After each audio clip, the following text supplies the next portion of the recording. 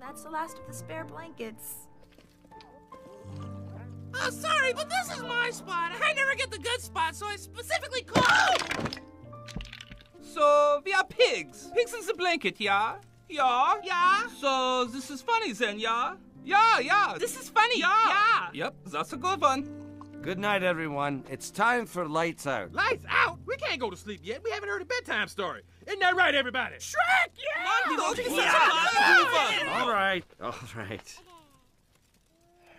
Don't need this. Okay.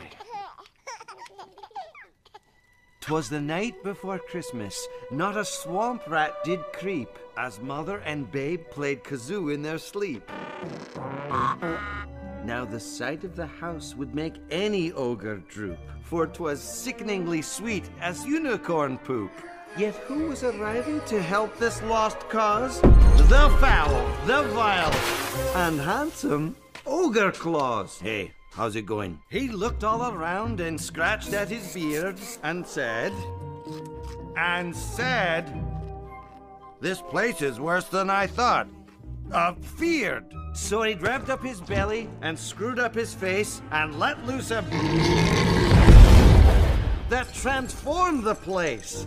With a gleam in his eye, his work here was done, and then to the babies he gave one by one a festering bottle of stinky swamp juice, and for Mommy a kiss and a good Christmas goose.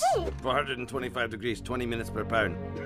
Then digging a finger inside of his nose and giving a nod, up the chimney he rose, and I heard him exclaim as he drove out of sight, "Smelly Christmas to all, and to all a gross night."